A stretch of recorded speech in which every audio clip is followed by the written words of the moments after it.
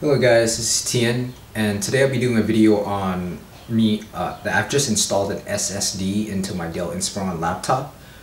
I've noticed a difference. It's gone considerably faster than it was before. Faster boot up times, faster virus scans, faster installations, etc. So let me show you. Let me go ahead and reboot it.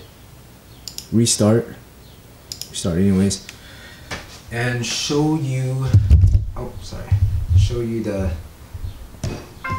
it's basically a 240 gigabyte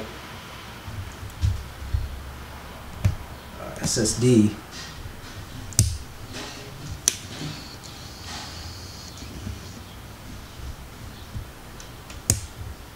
Oh shoot, that was fast. You saw how fast that boot time was? That was a fast boot time. So that show you the boot time and by inland.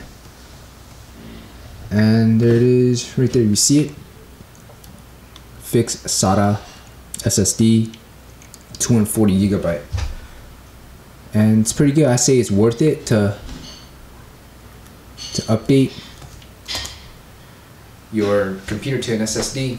Before it was a 640 gigabyte SATA regular hard drive, 2.5 inch. Then I put in a 2.5 inch, 240 gigabyte SATA SSD.